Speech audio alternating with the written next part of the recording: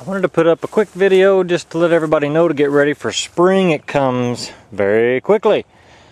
5 days ago, this tree was at green tip. We're at tight cluster right now.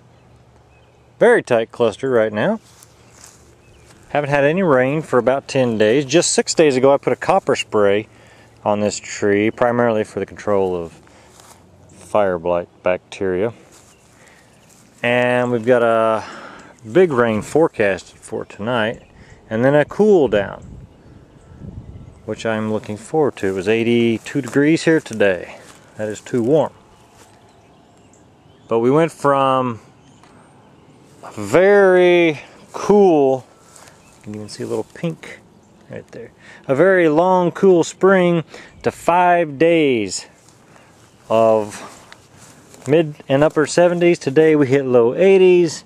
There are the aphid carrying ants. As soon as we get this rain tonight, I'm looking to spray. I have not sprayed these trees with any kind of a scab spray. I intend to do that tonight. Or I'm sorry, I intend to do that as soon as the rain is over. You can see this tree is a little further behind than that tree we just looked at. And over here is Liberty. Liberty was sleeping soundly a week ago at this time. I mean, absolutely sleeping. Just a hint of silvertip. And now you can see we've got tight cluster all over Liberty. So I got 5 days. I hesitated when I put the copper spray on last Thursday because I didn't know how far off spring was yet in bloom, and I'm very glad I did it.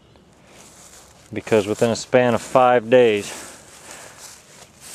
the trees are ready to bloom. And it is, I could put on a copper spray right now, but it's not advisable for russeting the fruit. So, look at your weather forecast, see what you've got coming, and put the sprays on that you can when you need them. Because you get days in the 70s and 80s and lots of sunshine, and these trees that have been waiting around all late winter to grow are going to take off on you.